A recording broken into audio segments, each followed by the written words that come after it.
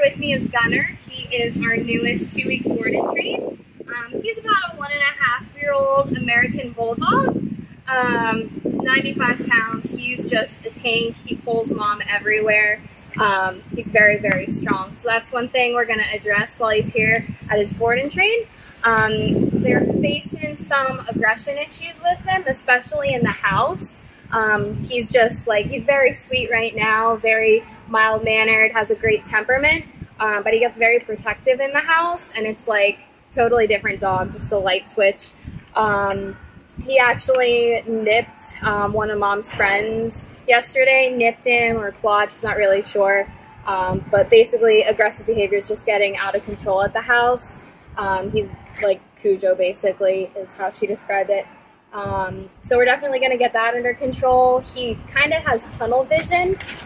When he's out in public, he'll lunge at somebody, whether it's a person, dog. He just kind of picks and chooses who he doesn't like. Typically, like an unneutered male dog is his target. So let's see what he knows on day of drop-off.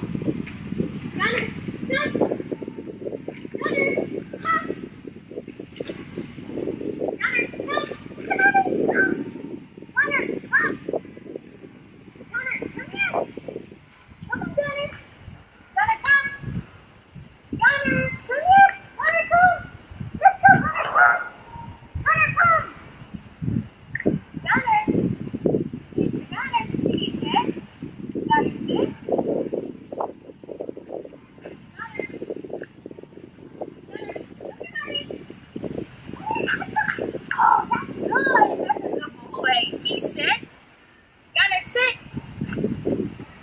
Gunner, sit.